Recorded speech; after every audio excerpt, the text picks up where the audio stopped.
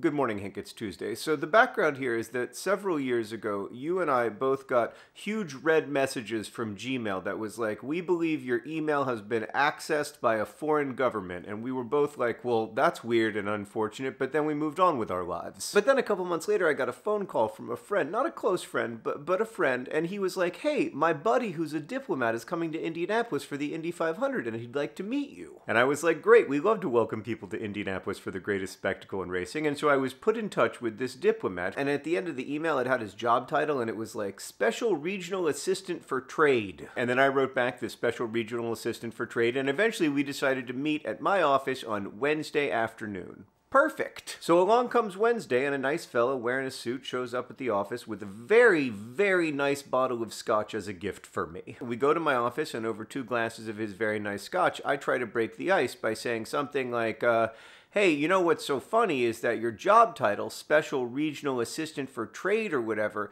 that sounds like you're a spy."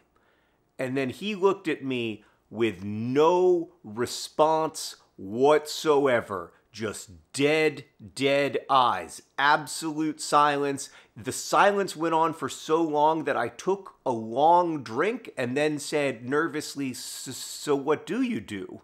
And he said, "I mostly work in intelligence." And then I'm thinking, okay, so I pivot and I say, "I think you'll have a wonderful time at the Indy 500. It's such a special thing." And he says, "I won't be able to stay for the race." So this guy who mostly works in intelligence and who is in Indianapolis to attend a race car event he won't be able to attend is sitting across from me in my office, and he starts to ask me questions. And Hank, you know this story. You've heard it before.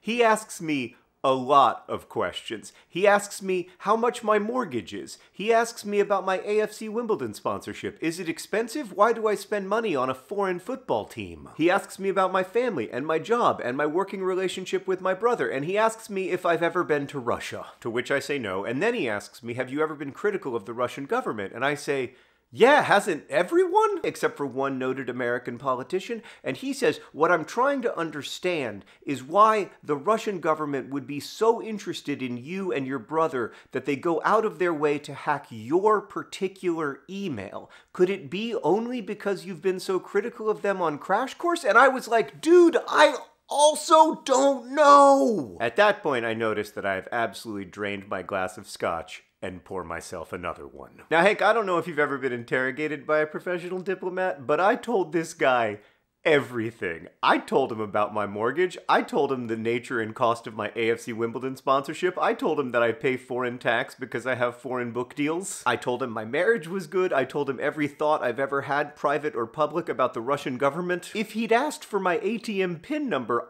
I would have given it to him. He just had a way of making me feel that it was a great idea to answer all of his questions. He wasn't coercive. He wasn't impolite. He just made me feel that me answering his questions was inevitable. Now, I did ask him some questions as well, and we did have a conversation. It's just that over the course of the conversation, he extracted an extraordinary amount of information about me. In total, the meeting lasted about an hour, at which point I was slightly drunk and drenched in sweat because 1, I'm a sweater, and 2, as longtime nerd fighters likely already know, I have little capacity for international skullduggery. So this fella finally leaves with a warm goodbye and what felt like genuine gratitude for my hospitality, and I immediately call my father and I'm like, "Hey, Dad, I think I just met with a spy?" And I tell him the whole story, and when I'm done, my dad says, "Well, it sounds like they concluded you're neither an asset nor a threat. Just a dad from Indianapolis." And that's my basic conclusion, Hank. And also, one of the central ambitions for the rest of my life. I wish to be neither an asset nor a threat, except to certain pharmaceutical companies that limit access to tuberculosis diagnostics and medications. Other than that,